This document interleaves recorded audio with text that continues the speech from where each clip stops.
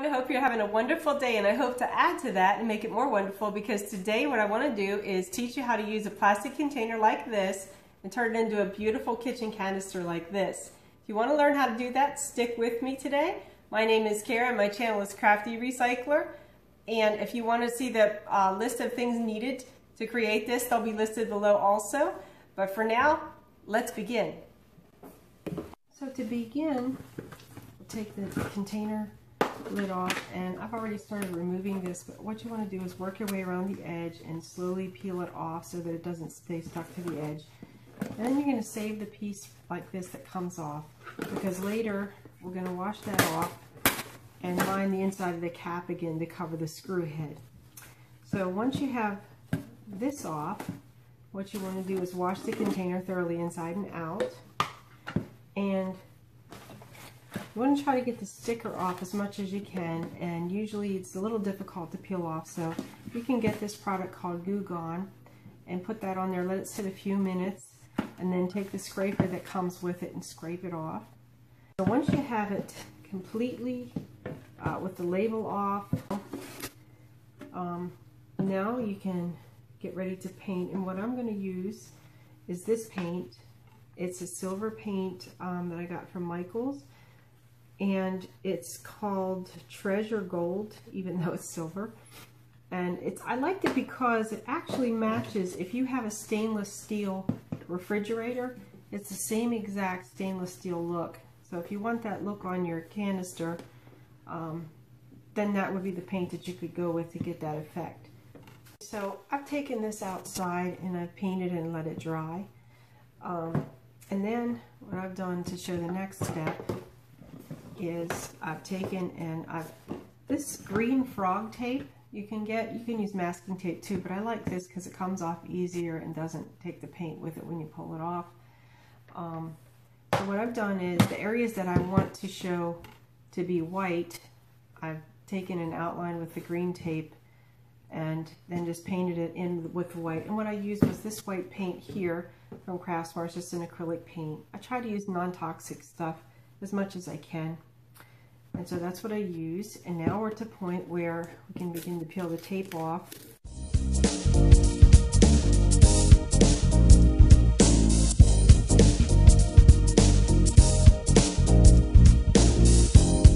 Okay, so I removed the tape.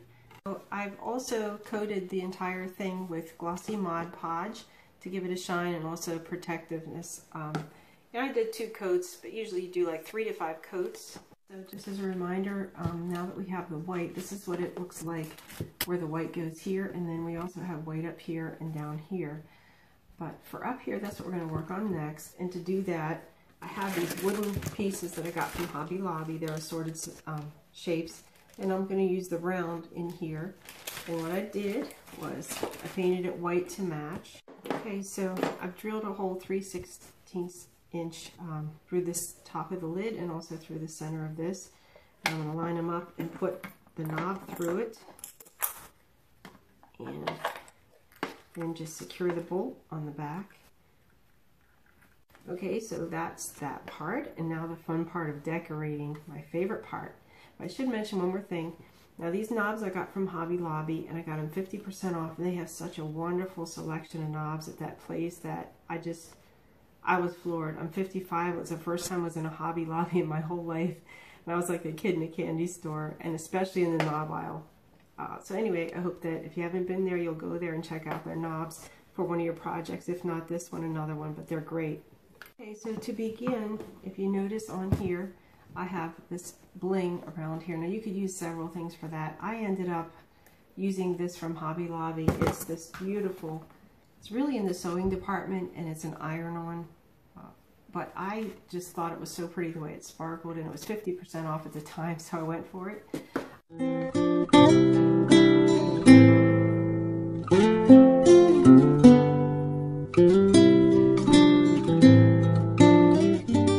So there you have it. Now we're going to move along to the bottom, and to do that, I bought these decal, I don't know what you call them, they're like a vinyl decal from Hobby Lobby, and they look like this.